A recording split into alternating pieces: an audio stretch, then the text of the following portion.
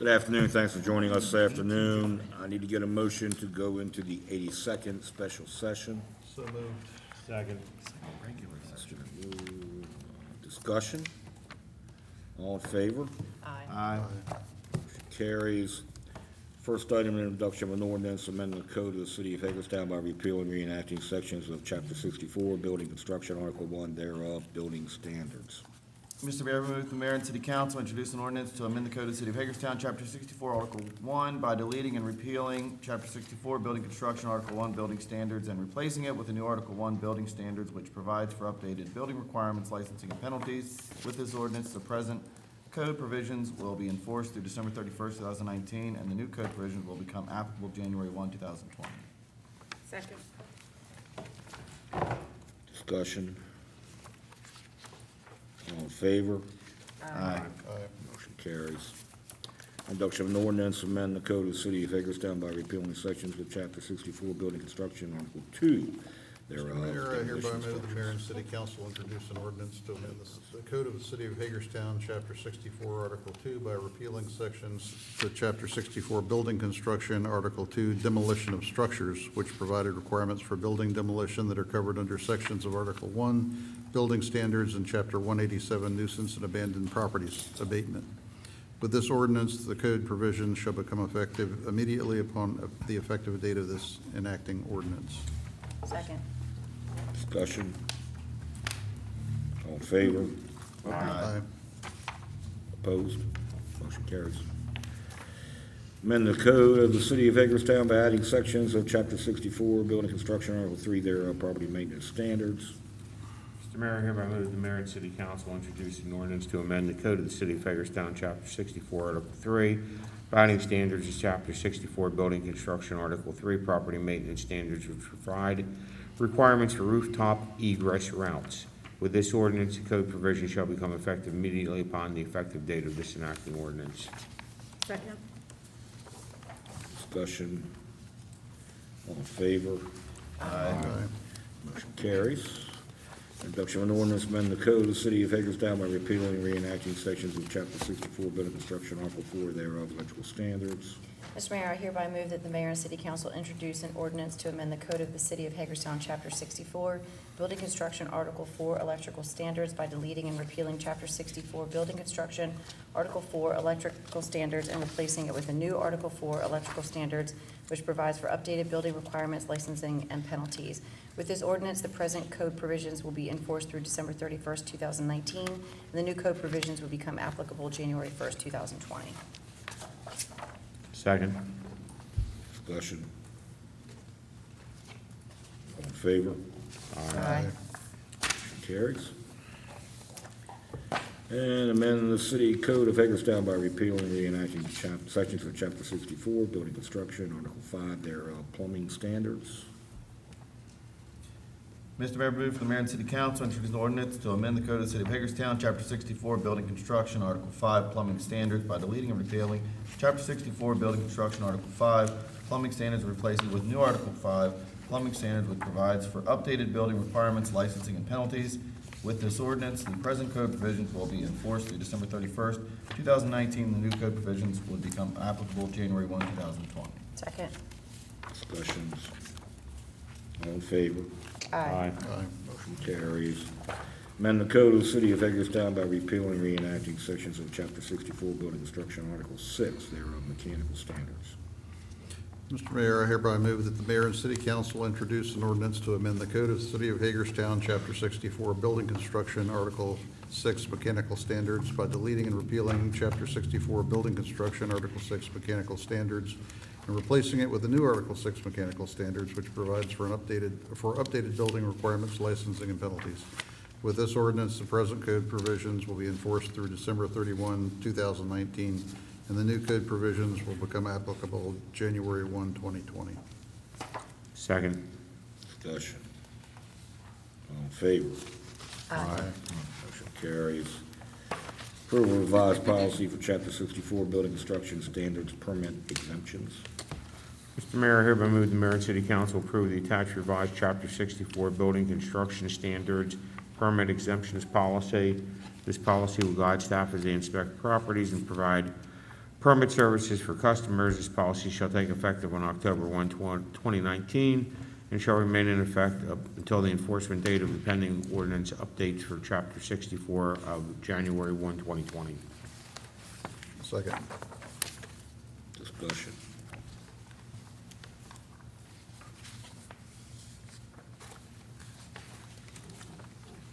All in favor? Aye.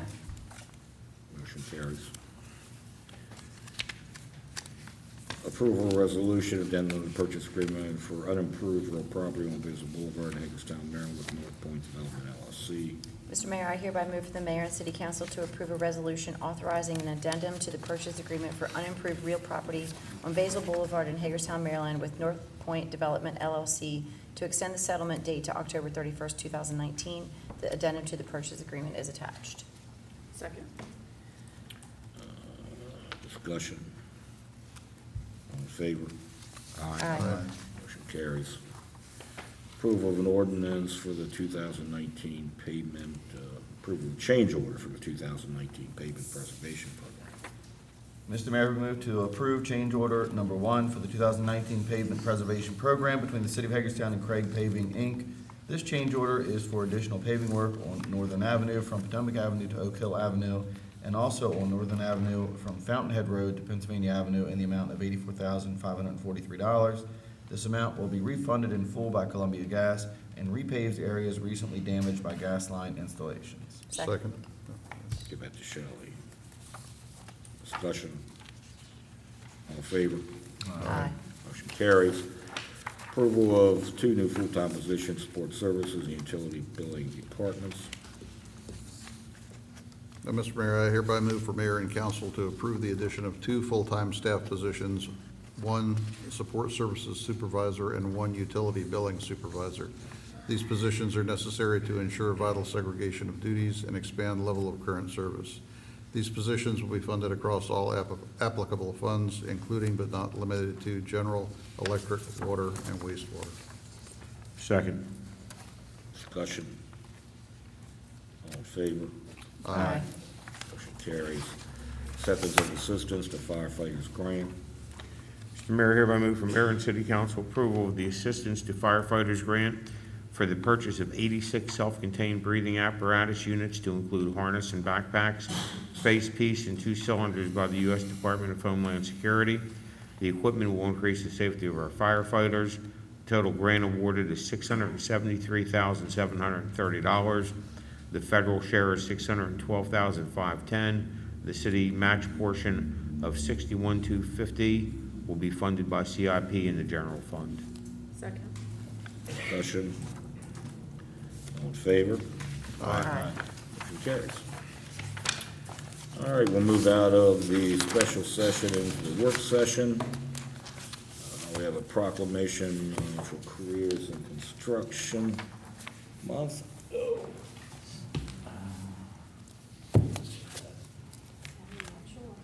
Who's here to accept the proclamation?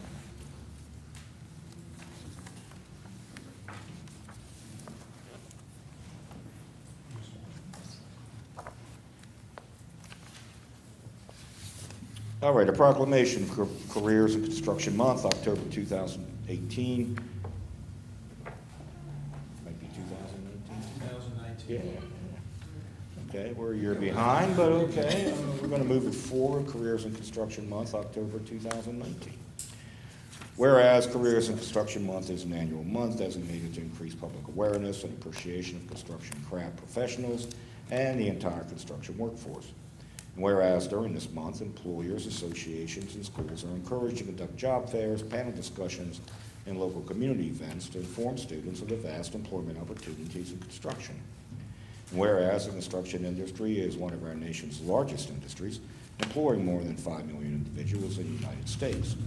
And whereas the construction industry needs 1.4 million new craft professionals by 2022. Whereas we are pleased to honor the construction craft professional and the critical role they played in developing the city of Hagerstown. And whereas the National Center for Construction Education and Research was created in 1996 by the construction industry to standardize training, and enhance the industry image by promoting the hard work and dedication of our nation's craft professionals. And whereas the mission of NCCERS Build Your Future initiative is to narrow the skills gap by guiding America's youth and displaced workers into opportunities that lead to long-term rewarding careers in construction. And whereas the goal of the Build Your Future initiative is to shift the public's negative perception about careers in the construction industry and provide a path for individuals to become craft professionals. Now, therefore, be it resolved that with the support of the City Council, I, Robert E. Brucey II, Mayor of the City of Hagerstown, Maryland, do hereby proclaim and recognize October 2019 to be Careers in Construction Month. Signed by me. That will get you a new one. Thank you. You want to say a few words? Sure.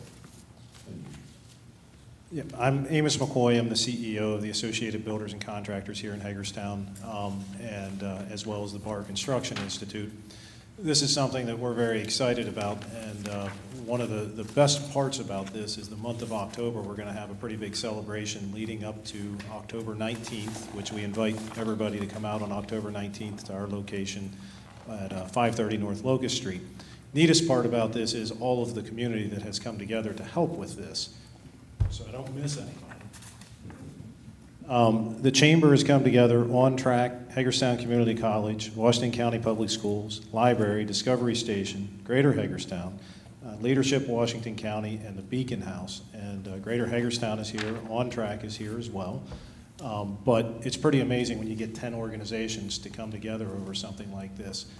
So we encourage everybody to come out on October 19th. It's going to be, that's our annual skills competition, so you get the opportunity to see construction students participating in their competition. There will be a bunch of stuff going on outside, and hopefully all of our partners will be there as well. So thank you very much. I want to say something. Reading through that and how anyone could feel that the construction industry is not a very professional and advanced career opportunity is beyond me. I know that I talk to people every day who, contractors say, I need welders, I need, and I'm like, what do you mean you need them? You mean you can't get them? And they say, no, we just can't. I mean, the kids all want to go to college, and I understand, but let me tell you something. I'm in case no one knows, I'm a McDonald's sweet tea junkie. But anyway, there's a guy at McDonald's who just started at the Bar Institute for HVAC, and he is thrilled to death. So I encourage him every time I stop there to keep at it and to, go ahead and move forward in life, because this is a great career for him. So. Absolutely. And one of the neatest things is the amount of jobs right now that are available, and they're good paying jobs. Sure. That's the best part. When we're talking about economic development and those types of things, we want to raise the tax base, we want to do all of those things. By getting those folks into good paying jobs, that's what helps to do that. So That's right. all of this helps to move the whole community. So That's exactly correct. thank you very much. Thank you. Thank you. Thank you. You want to do a photo one? Oh, sure.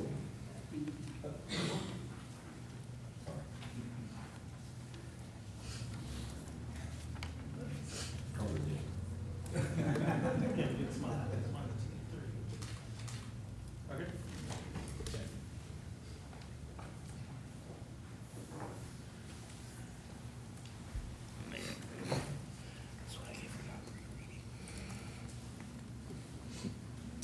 Okay, next up, Western Maryland Food Council. Dan Fiskus and Lisa McCoy.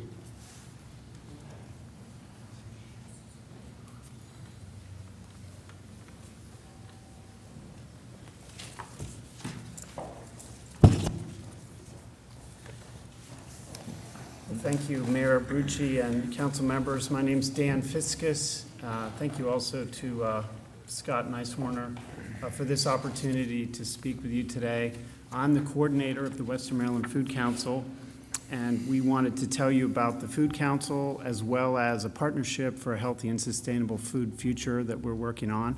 And also with me today, I'm Lisa McCoy, and I'm a tenured faculty with the University of Maryland Extension, and I cover the 3 western counties, but I'm also overseeing my offices in Washington County, and I oversee the Washington County Food Council.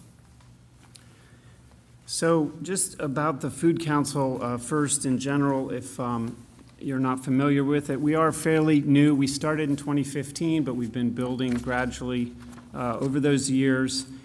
And we do represent the 3 western counties. We work in Allegheny, Garrett, and Washington County. The Food Council is a collaborative effort between farmers, economic development professionals, health and nutrition experts, extension educators, scientists, and other professionals and concerned citizens, representing really all different diverse parts of the food system in the 3 western counties. Our main 501c3 lead agency is the Western Maryland Resource Conservation and Development Council, whose headquarters is here in Hagerstown. Other major partners are University of Maryland Extension, Western Maryland Health System in Cumberland, Garrett Economic Development, and many more.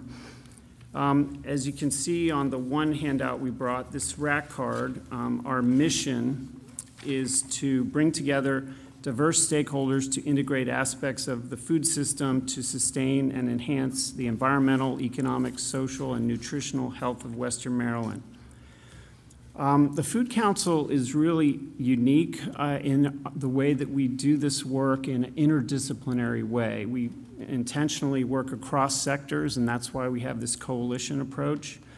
And we do this and have learned from other food councils. There are quite a few in Maryland. There are many all across the country, because all of these folks are realizing that the parts of the food system are interdependent and they have to grow and improve together. And so coordinated action is really essential. Just one example, which I recently kind of learned about myself and to me really illustrates this, working with partners at the Western Maryland Health System, they have begun working to decrease food insecurity because they have found, and the scientific research shows, that being food insecure increases your risk for diabetes. And so at first I didn't really understand why that would be true, and I started to learn why food insecurity increases the risk for diabetes. And as you trace it back, you realize that in recent years, the cost of fresh fruits and vegetables has gone up more than the cost of processed foods. So the gap is actually growing between the healthier fresh fruits and vegetables in terms of price and the processed foods, which are often less healthy. So folks on a limited income are faced with a really bad choice, and they often have to purchase less healthy foods due to that price gap in between. So this is just one example. There are many others that show how agricultural production, food prices, food insecurity, and human health are all closely interrelated. And so to make progress, we kind of need to work on all parts of that together, and that's what the Food Council is all about. The other thing we wanted to tell you about today is the Partnership for a Healthy and Sustainable Food Future. This is the framework we're using for a long-term effort, a 10-year partnership to work on these kinds of interdisciplinary, multi-sector parts of the food system. We have chosen the 3 goals that are on the front of this flyer as a starting point. They're initial goals for tangible actions, measurable targets and outcomes, but we expect these will likely change and be improved as more partners join the effort with new expertise and insights. We think this is a good place to start. So the goals you can see are to increase the amount of locally grown food that we eat. In Allegheny County, when you do an estimate, it's probably about 1% of the food that we eat in Allegheny County is grown there. And so that we think could go up to 10%. We'd like to decrease food insecurity significantly and also decrease diabetes. The Food Council itself would like to lead that first goal. So we want to work on increasing the percentage of food in our food supply from about 1% up to 10%. You can see again on the back of this little rack card that estimates of the food economy are that if you use the number for about $4,500 that an individual spends per year on food, that is a $1.2 billion food economy in Western Maryland. So if we could increase that to 10%, that's $122 million that would be recycled coming from local agriculture and local food, which we think is a really significant economic development. In order to also get collaborative input on how best to work on this long-term goal to change the food system, we have the survey, which you guys have, and we would appreciate your suggestions or ranking which of these you see as most valuable. You could return that to me on the address on these flyers, or maybe we can come back by, however it would be convenient to pick up those surveys. The last thing I'll say, and then I'll turn it over to Lisa, is that another part of this partnership is that we are seeking funding partners. The Food Council is a nonprofit working under Western Maryland RC&D, and so we have been operating mostly on grants for the past 4 years. But grants can boom and bust, and when the grants are in, things are good, you work, but when the grants don't hit, it's very problematic. I'm the third in the line of coordinators. When the grants didn't come through, the other coordinators left. So part of the grassroots fundraising strategy is to seek funding partners. If we could get 10 partners that would each contribute $2,500, we'd have a baseline, which could keep a half-time coordinator, and then we'd have continuity. We also think that would be great to show other funders, if we apply to USDA or Care First or these other large outside funders, that we have really strong local support. And then the last reason is it provides a great way to form a partnership. So if, say, the city were able to contribute $2,500 to our effort, now we know a basis for how can we work together to improve the food system in the ways that you all see as most important. So we may need to learn how to go about making a request like that, or if we get into the budget process. But first, I want to let Lisa talk about what she and her group are doing here in Washington County. Okay, thanks, Dan. So I really just want to kind of give you a little quick update on what we do here in Washington County. Each county is a little bit different in what their focus is, and when we first started meeting, what we decided was our focus really was to make people in the community aware of the local produce and local agriculture that's available, because people really don't know that there's things growing right in their neighborhood, and they go to the store and purchase food and purchase produce that's grown somewhere else. So that was our main goal. And I don't know if any of you have attended, but we've done the Groundhog Day at Big Cork, and that was kind of like an indoor farmers market that we had on Groundhog Day for the past 2 years, and we sold out last year. And it really was like really promoting local agriculture and having people know like what's available and where they can go and back and get more. They had samples, but you could go and hopefully went back and purchase things yourself. And we're going to expand that this year. Next year it's going to be expanded a little bit more. And then we also did a Buy Local campaign in July, encouraging people to take selfies if they were eating local food, when they were at the farmer's market or the farm stand, and we had some prizes for that. So that is going to take a while to get that, but that's kind of been our main thing, is just that awareness and trying to increase the use of local agriculture in our community. And some of the projects that we're looking to do next year, one is actually to maybe work on helping you with a second community garden, because I know there's a waiting list for the one that we have now. And working with you on creating a second one, and maybe a way that people who are limited income could actually have access to some of the foods that are grown in that garden. And we could provide some food demonstrations with extension personnel, and master gardeners could assist as well. So that's one of the opportunities that I would like to collaborate with the city on. And the other one is we're coming up with like a healthy restaurant program, a healthy selections. And the main push for that is that they purchase a certain percentage of their food that they serve in the restaurants from local producers. And so we want to promote local agriculture that way. And we also want to have healthy selections easier. So if if they don't want French fries, they do not charge an extra fee to have a side salad. So there's certain criteria that we want to work with some locally owned restaurants to help promote them and help bring more business into them, but also that make it easier for consumers to have healthier choices and less processed food when they go to those restaurants. So that's another project that we could see a nice collaboration with the city to do that. So, and we have lots of partners. I didn't share the partners, but we have people from Leslie Hart from the Economic Development Office in the county is with us, Meritus Health, Valley Co-op. We have the Washington County Public Schools, the Health Department, Maryland Food Bank, the YMCA, Future Harvest, and other individuals that are interested. So we have a nice variety of people that are on our board, our council here, that are working on these projects. Any questions that you have for us?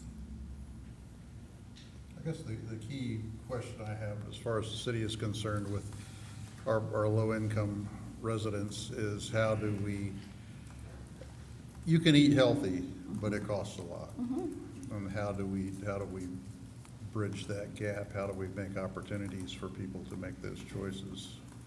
I don't know what the answer is. That's a tough question. You're right. That is a tough one. And I think, with the farmer's market, I know currently, not with the farmer's market, but with the community gardens, I know usually what it is that you buy a plot and you grow your food there. But if there's a way that we could actually have people who would donate some of their produce to those who are limited income, to do that. And we were going to do a program this year with a farmer's market of having some of the farmers donate food, and then we were going to connect them with a food bank. So hopefully that's going to be on the horizon for next year once we get things worked out and all. So I think it is a challenge because they are more expensive, and It'd be nice to see our food banks stocked with more Yes. fresh vegetables than processed foods that contribute to the diabetes and Yes. the obesity. Does our farmer's market, do we support WIC and SNAP, the programs currently? Certain ones do. Like the farmer's market downtown, you have to have a certain percentage of your market to be strictly agriculture. And I don't think the Hagerstown market has other vendors there, so they don't have a large enough percentage to be qualified in that program to use those vouchers. But I know like the one out at the Elks Club does, and some of the other ones do. Because that would be helpful. It would, yeah. Yes. But we have too many non-agricultural or food products vendors. Sounds like It's a no-brainer. it seems like One of the efforts Sorry. going on in Allegheny County, which may be something that folks in Washington County could adopt, and this is one of the benefits of the councils. We share information, and we also are active with the other food councils in Maryland. But there's a thing in Allegheny County they're starting to work on called SWAP, which is supporting wellness at pantries. And it's kind of a red light, yellow light, green light way to label the food in the pantry or at the food bank, so that the green are the healthier options, the yellow are used sparingly, and the red are, rare. And those help the patrons coming in to get food. It also helps to educate the donors who are providing food. Let's provide more of the green light, healthy food options. That's just one example, and we can share those, back and forth. One of the things we'd like to do that Leslie Hart did here is an app for all the agritourism, all of the farmers markets. It's right on a phone, and we'd like to copy that out. Yeah, and so a lot of the info sharing and collaboration. I think that your question, though, it's going to take quite a while. Those are really structurally things that are hard to tackle, and I think it's going to take a long-term effort with a lot of coalition. Yeah, because we have, I know in the city here, we have the classic food desert. If you are of limited means, because you have all kinds of choices for fast food that you can afford, but very little in terms of restaurants downtown or anything else that serve healthy food that someone of limited means could actually go into. I do find this statistic interesting, this obesity and diabetes statistic, where it's in Allegheny County, it's 27% obese and 9% diabetic, but in Washington County, it's 15% obese and only 15% diabetic. So it's kind of a little bit, I don't know, lopsided. Just surprising that Yeah, and there are a lot of interesting things. That information came from Johns Hopkins Center for a Livable Future, and they have a really good resource called the Maryland Food System Map, and they have tons of data like that. And it's true, some of them are very surprising. Like I know Allegheny County had the highest percentage of people living in a food desert. So there were 56% of the population living in a food desert. We also had the highest, I think, near the highest per capita fast food restaurants per person in Allegheny County. So it's hard, you know, when you dig into those, you have to understand each county is pretty different. But we still think there's enough where we can help each other, you know, that. Yeah, Washington County actually has the second highest mortality rate from diabetes in the state. So even though. In the state? In the state. We're behind Baltimore City. Yes. Anything else, guys? Thank you. This is very informative, yeah. Thanks a lot. Okay, thank you. Thank you.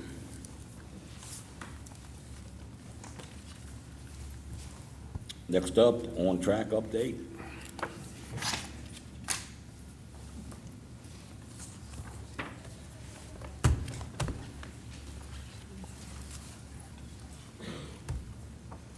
Mayor Rucci, council members, city administrator, and team, thank you so much for giving us this opportunity to share out and provide an update on the important work of On Track Washington County.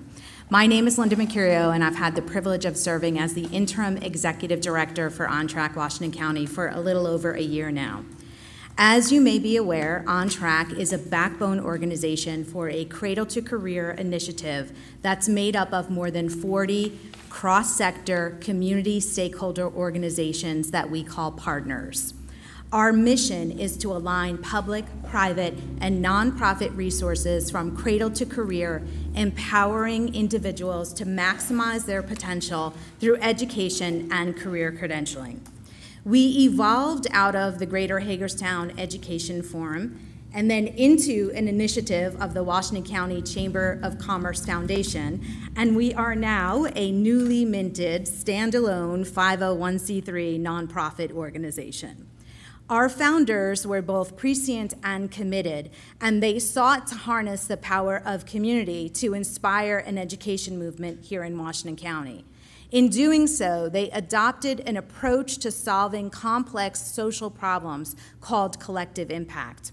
Essentially, what collective impact does is it brings people together in a structured way to achieve change. It's a framework for progress, and it was co-created by community members and our cross-sector partners who chose to build a culture that fosters relationships, trust, and respect. And we use data to continuously learn and adapt and improve programs and activities. As a collective, we seek to improve kindergarten readiness, increase standardized test scores, graduate more college-ready or career-credentialed students, raise educational attainment levels, and build or attract a skilled workforce ready for the 21st century jobs. We also are focused on creating a healthy, engaged, upwardly mobile community. Why do we do it? We do it because the economic viability of our county, of our city, depends on it. Why else do we do it? We do it because it's the right thing to do. Those of us who are privileged have a responsibility to spend down our privilege in order to elevate the lives of others. As a backbone organization, we orchestrate the work of the collective. We provide vision and strategy, we support our partners' activities, we share data, we build public will, and we attempt to advance policy. More specifically, what On Track's job is to break down barriers, get organizations out of their silos, facilitate connections and conversations, and provide a forum for our partners to engage with one another through monthly success team meetings and quarterly full active partner meetings. In those meetings, On Track makes a point of ensuring that action items are followed up on. We want to make sure that we are all transparent and holding each other accountable. We highlight successes of our partners, we identify gaps and needs, and we look for evidence-based solutions to our problems. On Track and its partners organize around 3 distinct points on the cradle-to-career continuum. The first is early childhood education, the second is school-age youth, and the third is workforce and career readiness. Each of these areas has a corresponding success team whose members are either partners or supporters working in that particular space or having an expertise in that space. At our monthly success team meetings, it's the role of On Track to keep our partners encouraged and to keep them focused on aligning their efforts, making sure that they are creating mutually reinforcing activities and programs. And we encourage them to find ways to limit redundancies and make sure that we are using our limited resources in the best way possible. Our collective vision is one of equity for Washington County residents, so that no matter race, color, social class, religion, or zip code, all are prepared to thrive. To measure our progress, On Track's partners identified multiple community-wide performance indicators for student success, and we track them and report them in our annual Cradle to Career report, which you have a copy of in your packet. If you were to take a look at page 10, and you don't need to do that now because I'm going to give you some data, but if you were to take a look at page 10, you would see that our efforts, or the efforts of our partners, are working. We saw improvement in all but 2 of our performance indicators this past year. And while we celebrate this progress and we honor the really hard work of our partners, we also remain mindful that we need increased, accelerated, and sustained growth to move our numbers forward. So what am I talking about in terms of the data? Well, here's just a snapshot. 43% of our students are kindergarten ready. 36.9 students are reading proficiently by the 3rd grade. 36.6 of our high school seniors have mastered critical math concepts. 54% enroll in college. 29.2% of our population 25 and older has an associate's degree or higher. We share this data not to point fingers, not to assign blame. We share it to illuminate the inequities and also to hold ourselves accountable. Our teachers, our public school system, our institutes of higher learning, our nonprofit organizations, the people that work in those organizations are our heroes. They are the ones who have the power, and they are creating our future and making our community great. But they need our help. We share this data by way of saying that we as a community have work to do. And let me be clear, On Track exists because no single entity, no single system is going to be able to be responsible for health, education, workforce development, and the economic viability of our county. We all have to be responsible. We exist because the challenges we face require urgency and foresight and the wisdom of the collective community to solve. We know a community with high levels of educational attainment provides far-reaching social, cultural, and economic benefits. Evidence is clear that a better educated population reduces unemployment, crime, welfare dependence, and the need for costly interventions and incarceration. Educational success contributes to the quality of life advantages that exist in vibrant communities. On Track and its partners have come together to develop a comprehensive and data-driven initiative to ensure that residents have the grounding, the support, and the education that they need to live healthy, dignified lives and find rewarding and lucrative careers. We are laying important groundwork for parents, for educators, for government policymakers like you guys, business leaders, and anyone who is looking to make an impact. Like most efforts, however, to affect social change, our work requires patience, perseverance, and resolve. We must be adaptable, honest, and focus on continuous improvement, and we must always look to welcome new voices and constituencies to the table. This is actually the work of our time, and it is being done across the country in more than 70 communities like ours who have adopted cradle-to-career collective impact initiatives. On Track is aligned and affiliated with those 70 communities through an organization called Strive Together, which is itself a backbone organization. I had the privilege of going to Strive Together's annual convening. I just returned from there. I got the opportunity to work with over 500 people who are doing this work all across the country. And I have to tell you this, 70 communities, most of them have been at it much longer than On Track, are far better funded than On Track, but in workshop after workshop and breakout session after breakout session, when I shared out what On Track is doing, when I shared this report, I was met with the same feedback, awe. Nobody could believe that an organization with such a limited budget, had it only been around for a short period of time, has been able to accomplish so much. This organization, On Track, is well poised to be making impact now and in the future. And I want to just sort of ask you at this point, and there always has to be an ask, right? But I'm not here to ask for money, not yet. I'm asking you to engage in conversation with us, to consider joining our leadership table, to amplify our voice, to celebrate what our partners are doing in a conscious, intentional way, and to just be present to our initiative. Every conversation I had with people at Strive Together, they talked about how it was the individuals that make up the organization that are making the difference. And I see the momentum here. I see the people who really care here. This is a community that is full of heart and pride. And I know that working together, we can move those numbers where we want them to be in a short period of time. So I thank you again for giving me this time to provide an update, and I'm glad to answer any questions. And I'm sorry. It's okay.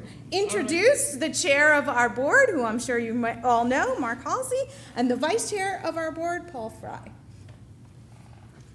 I have a question. Yes.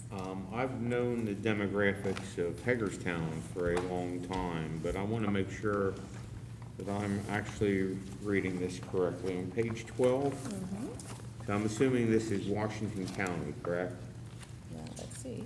And if I'm reading this correctly, the children under 18 years old in Washington County, approximately 50% of all children in the poverty level? Is that how I read that? 30.6% in public housing or public assistance, and 18% below poverty level, or they? I think they're two Two different statistics, yeah. Okay. Yes. Okay. They're not additive. They're not, right. Okay, that's what, thank you. Yeah. Anything else? I did. You're probably not the right group to direct these comments to. I don't know how many of you have kids in the grades that you're talking about here in the public school system. I have 5 of them that are kindergarten through 6th grade. And I would just address a couple of points that you have, especially as it speaks to your 5 directives and the statement that you made about equity. And I'm going to take off my council member hat for a moment and just speak as your average dad, your average parent, that I think as a student in the public school system, that time seemed so much more simple to me attending school than it did as being a parent of children in a school.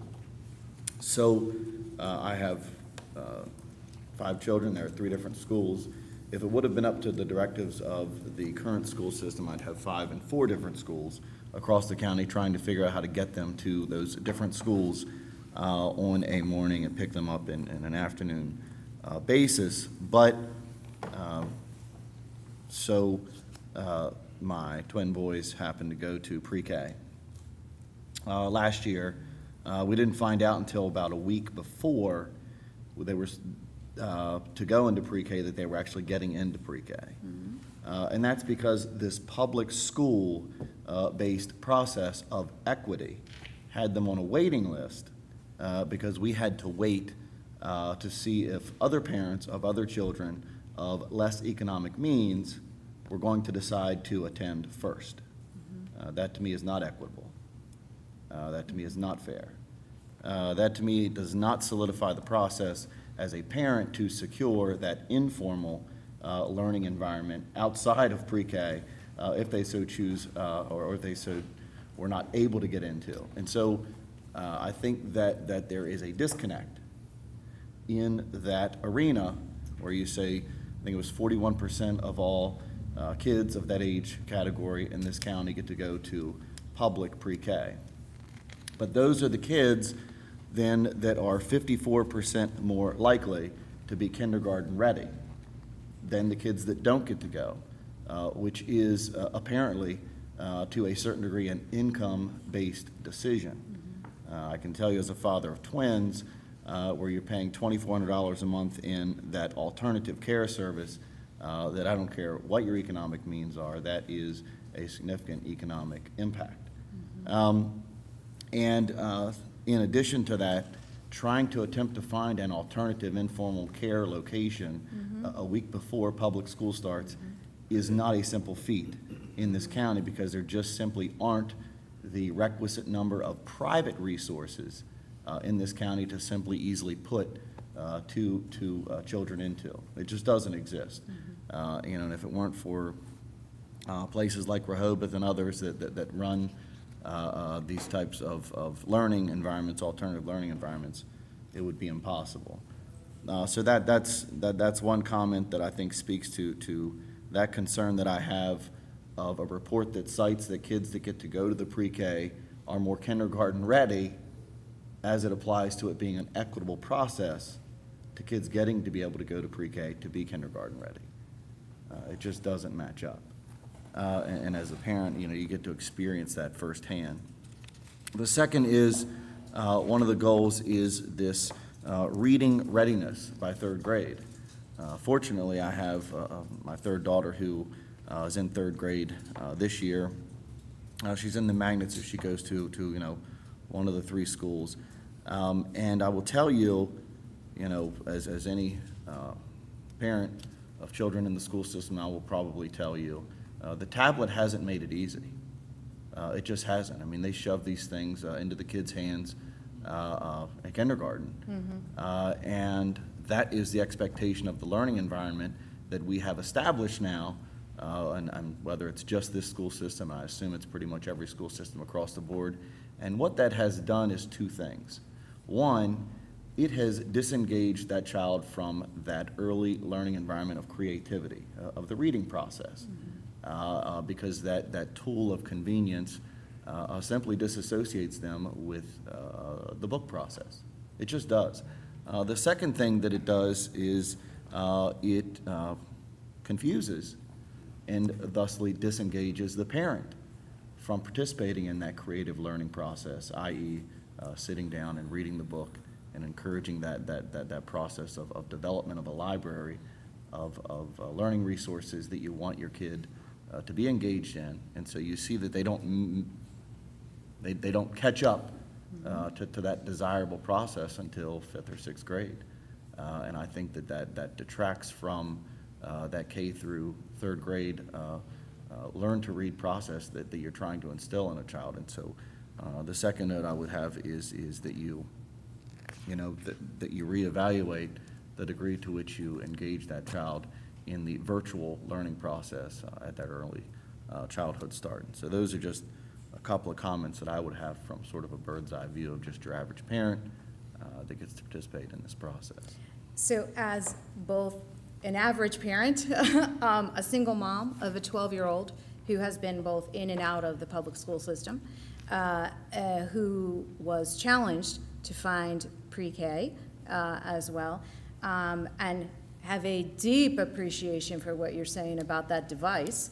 I would welcome your voice at our table so that we can have these discussions, because they really are important. This is the kind of thing that we need to be talking about more around our table. So we have room as school-age youth for a seat for you if you're interested. Good. And I would add, that's great feedback. When we sit around our table, you know, most of you know I was in a restaurant business for a lot of years. My boss would say, when we're making decisions, we're not the paying customers. So when we sit around our table as a board, we're trying to get more of the paying customers in, the parents and some of the students. And so I don't have an answer for your equity piece, you know, although we can feed that back. And I'm guessing you give that feedback to the Board of Ed and to other folks who make those decisions. We're a partner with that.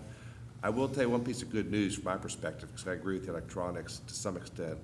We do have a high school student on our board, and she made a comment at one of our board meetings just that, you know what, we don't just like these iPads because we want interaction. We want to be able to ask our instructors and teachers questions, and we can't always do that sitting in front of a computer. So we hear that, and I think that, you know, and having a kid in the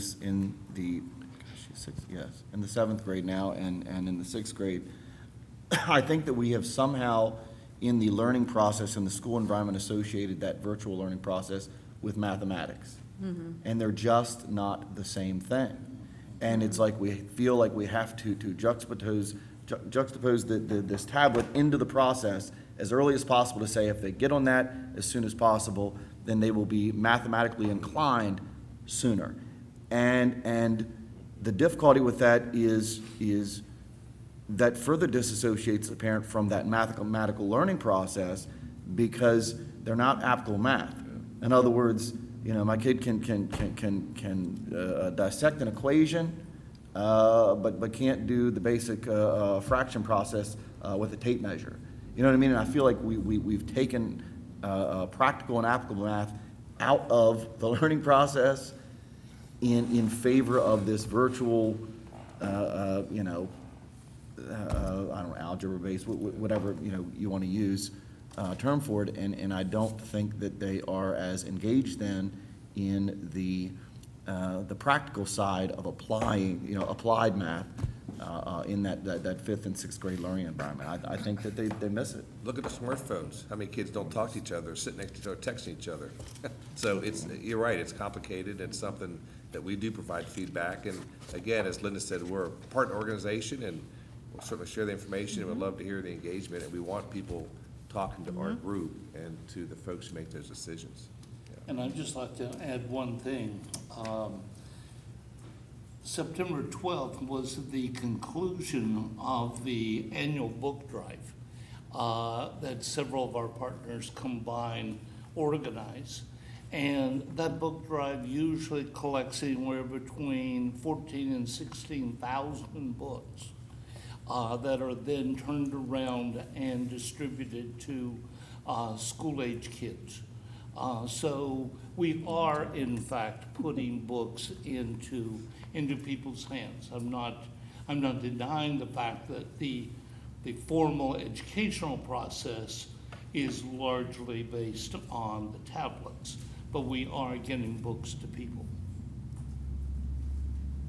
Thank you all very much. Thank you. Thank you, Linda. Thank you. guys. Thank you.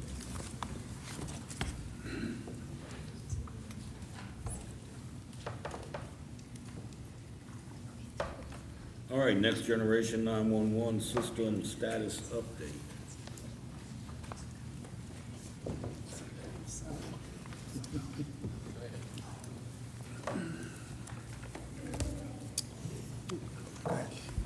So good afternoon.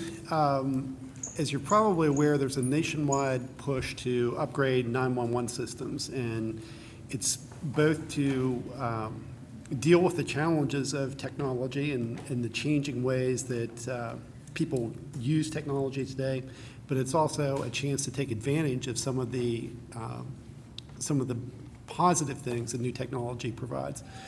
So in 2018, the Maryland General Assembly passed legislation saying that Maryland communities were going to have to upgrade their 911 systems into what's known as the next gen 911 system. And Bud Goodmanson and his team from the county have taken the lead on this effort with consultation and support from different members of city staff. And basically today, just invited Bud in to give an update on the status of their work, what the timeline is, and then to discuss a little bit what that's going to mean for residents in the city that may have to have their addresses changed. So I'll turn it over to Bud. Thank you very much. As said, my name is Bud Goodmanson. I'm the GIS manager for Washington County. It's part of the IT department. Of course, GIS is Geographic Information Systems, otherwise known as computer mapping. I have Tom Brown here from Emergency Services, Dave Hayes, and Jennifer Kinzer from Planning and Zoning. So the Next Gen 911 update, as Jim said, it's the nationwide program to update and upgrade 911 and coming to Washington County in the next year or two. So for those of you who remember, the old 911, it was rolled out, was like magic, and had an improvement at one point, the E911, so it's been improving over time. This new version, many people have heard about some of the new capabilities, being able to text to 911, stream live video to 911, better call handling. Those sorts of things will be some of the advantages to using Next Gen 911. Locations, as they're called in, will be by map instead of a list. Right now, the Verizon company has a list of all landline phones, the telephone number associated with an address. That's going to go away, and everything will be located by a map, a GIS map, and that's where we come in. Every structure must be addressed, which we're making good progress on. There will be new infrastructure. The calls as they come in will be handled in a different way. There will be a new server called the EZNet that will process that call as it comes in, and the county is involved in contracting for that new infrastructure. The addresses themselves, and that's where we come in with this working group with my office, the GIS office, Planning and Zoning, Emergency Services. We're also dealing with our PR department, and representatives from the city of Hagerstown meet every month in a working group to go over this process. So as far as the addresses, we need to make the addresses across the county as accurate as possible, up to public safety grade. Up to this point, we've had addresses and streets in our GIS that shows, where everyone lives, but it's not been used for anything of this critical nature. So we're striving for 98% accuracy. That's the goal that the state of Maryland has issued for this project. We're going for 100%. There should be no argument about the need for that kind of accuracy. So these calls will be fed into the new 911 call taking and dispatch software to get the first responders to those who need it as quickly as possible without error. You may have heard from time to time errors have happened in the past, and it involves life and property, and we don't want to make any mistakes in the future. So we're doing what we can now to eliminate the possibility of those kinds of mistakes. The addressing portion of it will be kept up to date continually. We have a 72-hour window to make changes. If there's a new address assigned or a change in an address for some reason, we want to get that onto the servers in 911 within 3 days for consistency. We're also asking the small towns in the county, we're asking them to sign an MOU with the county to allow us to do the addressing in those small towns. They don't have enough new development going on. to get good at it, and we want to have the consistency across the whole county so that there's only one addressing authority, except for the city of Hagerstown. Now, the city will still do their own addressing in cooperation with the county, and they're doing great at that now. And in addition, loading the addresses from the city into the county 911 system. So the city will keep their numbers and still assign addresses accordingly, coordinating with the county. Road names will still need 911 approval before they're recorded on plats for subdivisions. So as we go through this process, there will be some corrections needed. We have looked at, we're going to be looking at the county fire district by fire district and asking each fire company to assist us as we go through this. We've done a pilot project in the Leitersburg Fire District to look at a few changes that were needed, where there were some roads that had a duplication sounding name, or there was a wrong odd or even side, or they were out of sequence. So we did have a few of those, and we sent out notices for a few changes, and they've been very positive in responding to those changes. So those kind of changes, although they're painful for the residents, they are being requested by the emergency responders because they don't want to have that possibility of an error come up. Because we also need to remember that in times of when they're busy, one company covers for another company, which is covering for another company. So they may be going into areas that are unfamiliar to them. So we're going to be working with the city over the next year to identify any possible changes that may be needed. We're also working with our neighbors in the other counties in Pennsylvania, West Virginia, and Virginia, because we're going to be more accurately defining the boundary of where those 911 calls are split. So the boundary between Frederick County and Washington County is a little bit tricky because of the top of the mountain. No one really knows where the county boundary is.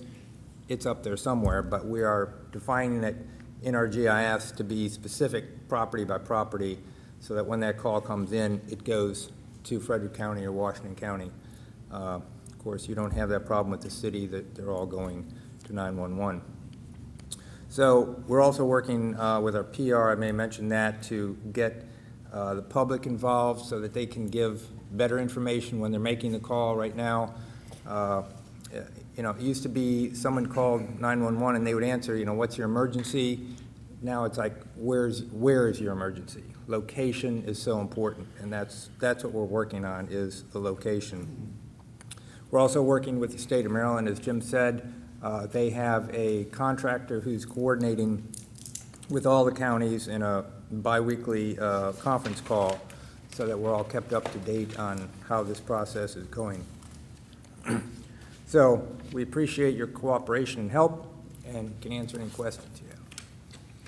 Will you indicate changing homes that have out-of-sequence numbers? I'm curious, let me give you the example of my street. The house next to me is 318, my house is 322, and the house next to that is 328. Now, are those what you would consider out-of-sequence, or No, like that's 200 versus 300? What do you mean by out-of-sequence? they need to be sequential and in order. And Okay. as we get in some areas where there's too much of a gap or not enough gap, we rely on the first responders to tell us, like, is that really a problem? Like where I'm at, I'm 1217, but the next block's like 1700. Okay, yeah, okay. Right, the city has some unique numbering patterns, but as long as it doesn't pose a problem, as the first responders see it, it won't need to be changed. If it does cause a problem, then we would like to change it, and we'll be working with the city. An algorithm that helps us make time when we're driving, and I'm not talking about speed, like. No, I understand. Excessive speed. We need to know, first of all, we're going to the right hand. If we get that wrong, the rest becomes immaterial. We need to know we're going to the right road, we're going in the right direction,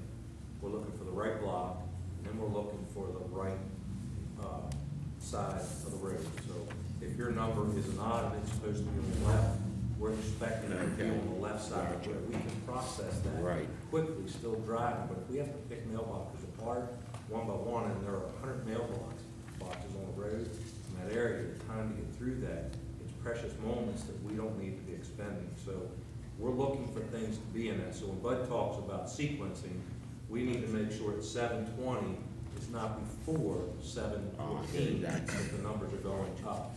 That's the kind of stuff we're talking about. I can still remember the first call I ever had on CRS in the 60s. I went to Moeller Parkway instead of Moeller Avenue. Do you anticipate any issues with those types of addresses, or would the new GIS just resolve that issue? So road names that are alike certainly are problems. It hasn't changed since 1960. If we could have a perfect one and everybody said we're going to stand on and change them, we change them. That's just the right thing to do. We know that's probably not realistic because of the degree of issues that can cause. So we're trying to deal with things that historically caused us an issue, the ones we know. And Bud has done a great job of communicating, at least in our test pilot, with the first responders about what has created issues. And then likewise, again, making sure that we're in the right blocks. And there are some addresses that are listed on this road, but the physical access point is on this road. In some cases, hundreds of feet off the interchange. And of course, we've had residents that aren't happy with that decision. But 12 o'clock at night, we're not able to discern that without picking through that. And that's just one that we stood pretty hard on. Those are probably the kind of things you'll hear most of the conversations about Hagerstown, at least I would guess. I haven't seen the data yet. We reviewed what they listed originally as totality, which is all issues, and then we broke that down and said, where does it make sense? And we're trying to create a black and white line so that if a citizen was upset, hey, either you're north of this line or you're south of this line, but this was the line, and everybody was treated the same. Because when you don't do that and it becomes subjective, then we have a bunch of people upset with decisions, and it's very hard to defend those and use a real rationale for it. So that's kind of where we're at on it. Thank you. So for instance, in the Leitersburg pilot area, we had 1,400 addresses, and we had, through our initial look at it, we had 142 that were potential errors. After looking at them more closely and consulting with emergency services, we only had 52 that really needed to be changed. So those were changed. I think out of those 52, we still might have 2 or 3 people that are fighting it. Hey, Bud, do you have any idea how many you would think Hagerstown would have to deal with? Hagerstown has about 23,000 addresses, and there could be as many as 2,300 errors, potential errors. But as I said, once we look at those a little closer, it will narrow it down to a much lower number than that. And what you would be asking would be, let's just say there's 2,300, you take off half of those, okay? So that's left with, 1,200 something. We would be responsible for fixing those addresses, or the county would fix those addresses the first time? We would work with the city, but I think that a letter should come from the city for those city residents. Even if the city is not the one, even though the city is not the one responsible for making the change, because if we send the letter out, and I'm just trying to get logistics here, if the city sends a letter out, the city's going to get the call, because people are not going to be happy if they've had an address, 123 Main Street, that now they become 121 Main Street. They're going to go through a lot of issues to get their address changed. Yeah. So now we're going to be taking the phone calls from those people. We don't really have an answer for them except to say this was done for this process. Right. Is there any type of appeal, any type of process to where they could actually, I don't want to say fight it, but appeal the address change? Well, what we do is we take the call, or our planning and zoning people have taken the call for this pilot program and tried to explain to them the need for that. And when they don't understand, we refer them to the 911 office. So These guys. Tom, you're gonna be getting a lot of calls You from the don't- city residents, I'm gonna You tell don't you. set the addresses either, right? Post office sets the addresses. No. No. No. The post office does not assign addresses. The county assigns addresses in the county, the city assigns addresses in the city. The post office doesn't have final say on those address numbers? The process in the city is the engineering department selects the address in consultation with both the county and mainly the city fire marshal to make sure that everybody is in agreement that the number that the city has selected is workable, work. Then what we do is we send out letters to various agencies. One is the post office, one is the assessment office, all of the utility companies in the area, making them aware of this change that is being made or an address that is being assigned. But that's all, it all starts at either the city level or the county level, depending on where you are in establishing what the initial address is. The post office doesn't have the ability to say no.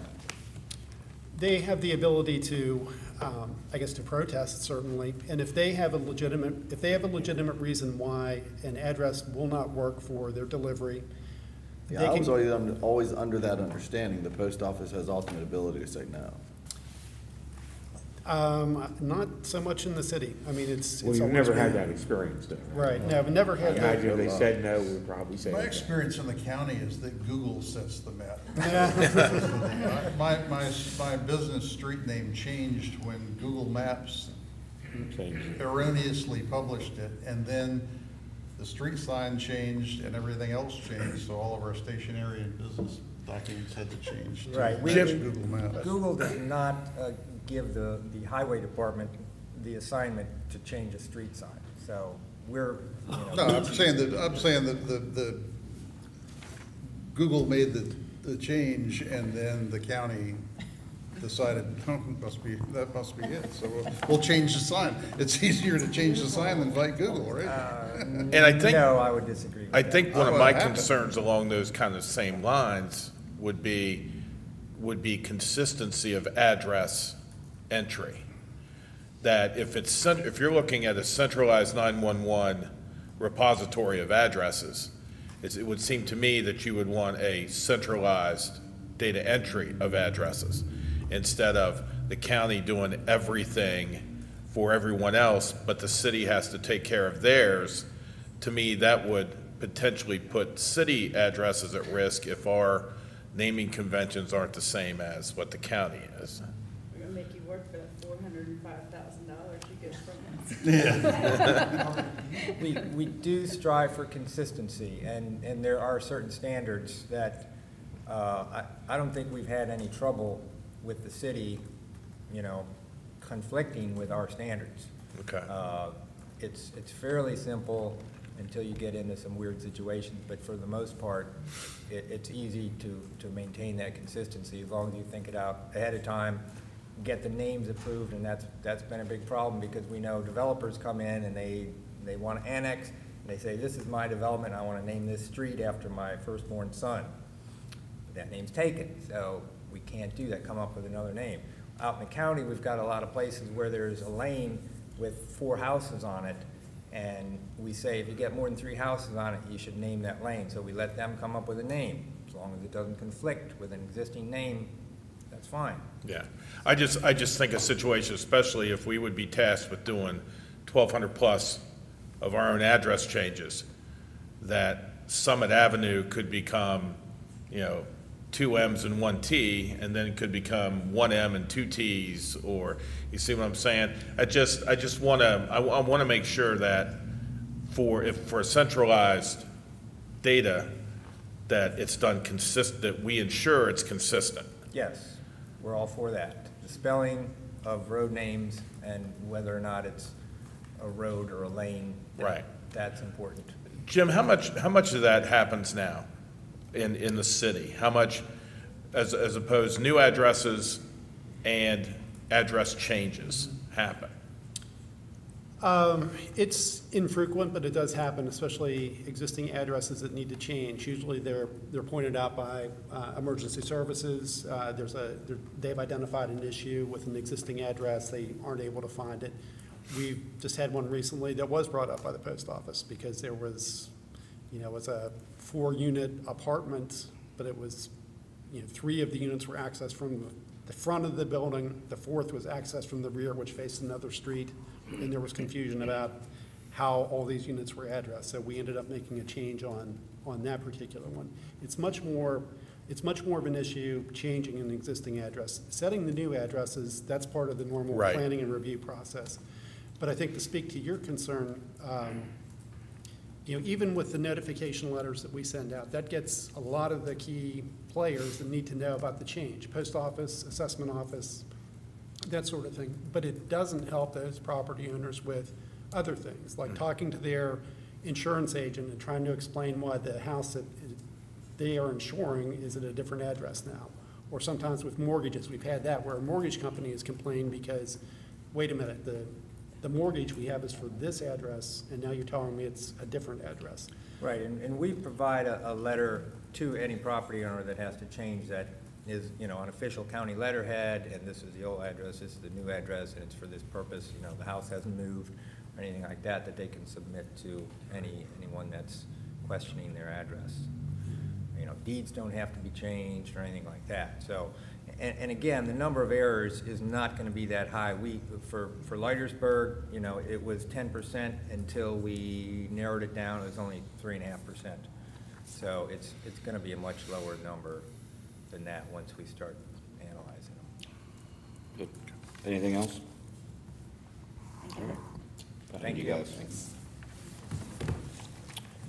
Okay, preliminary agenda review for next week.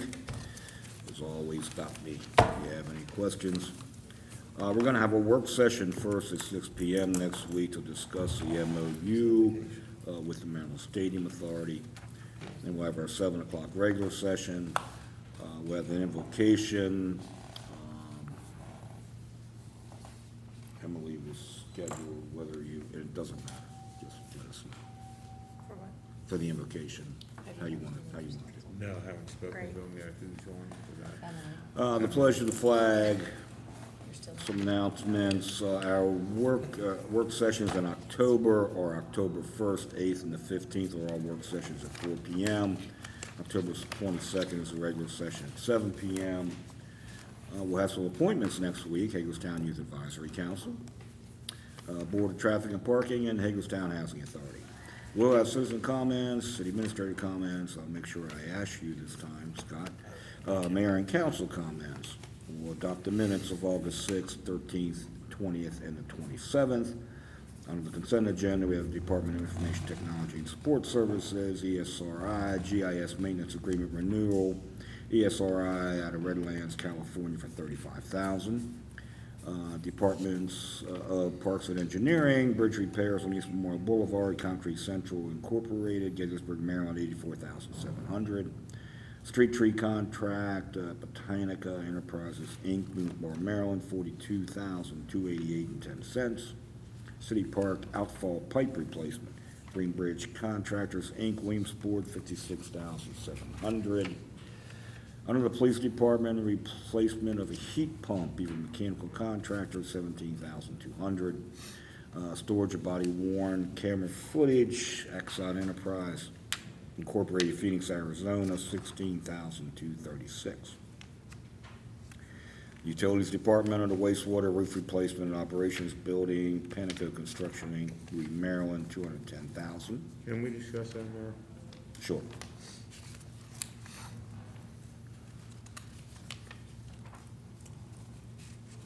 Hi, Nancy. Hello. We're a little concerned that there was only one bid, and it seems like an awful lot of money. Is it? Well, we advertised for bids, and we actually expected the price to come in the $200,000 range, given the size of the roof and the type of the roof.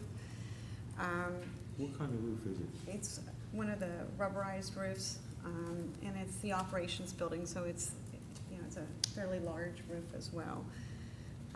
I did reach out when we did a roof project before, Height Roofing had performed the work at the wastewater treatment plant. So I reached out to Height, just curious why they didn't bid this project, and they just said, we've got too much work.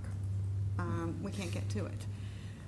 So I don't know if that's the reason we only received the one bid, but, you know, I did reach out to follow up because I really thought we would have two. We did You have. planned on it coming in around $200,000. We did. Okay. We expected it to be in that range. Okay. We did check this, we've not worked with this roofing company before, but so we did follow up and check their references. Their references were fantastic. They were actually highly recommended from, you know, some of the other places that they've done work for, so, as well as the manufacturer of the material. And, you know, I just Googled it, and, you know, I want to believe Google, they claim $1.50 to $10 a square foot. But obviously, if you're expecting $200,000, that's more like $100 a square foot, right? It just seems expensive, but if that's what you're expecting. We when we budgeted for it, we figured it would be plus or minus $200,000.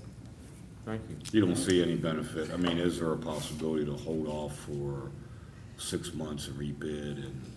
The roof is leaking right now. We've Okay, that's what I delayed wanted the to know. work. That's what I wanted to know. We've replaced ceiling tiles a whole Yeah, lot. Okay. No, if you all anticipated that kind of cost, then you know better than I do. That's what I wanted to know. Thank you. Thank you. Thank you. Underwater, the R.C. Wilson Water Treatment Plant boiler replacement, Beaver Mechanical Contractors, $427,358. Underwater also, change order to water pumping improvement project, DMH Environmental, Glenwood, Maryland, $70,687.09. Under unfinished business, the approval of an ordinance, quitclaim alley 571. Approval of an ordinance amend the code of the city of Hagerstown by repealing and reenacting sections of Chapter 64, Building Construction, Article 1 thereof, Building Standards 1. Just so you know, A, B, or B, C, D, E, F, and G are all approvals of the things that we introduced tonight. If there's any questions, I'm not going to read every single one of them. Thank you. You guys are freezing, so I want to get you out of here. Under new business, the approval proposal for an after-school program for BTJ Dance Group, the approval of proposal for an after-school program at Parkside Community Center, and the approval of Birmingham School for the Arts Foundation Holiday Lamppost Decorating Project. Any questions on any other item in there? No? Okay, City Administrator comments? Just a couple things, Mayor. Yesterday, there was a proclamation that Chief Kiefer was presented for International Gang Awareness Day.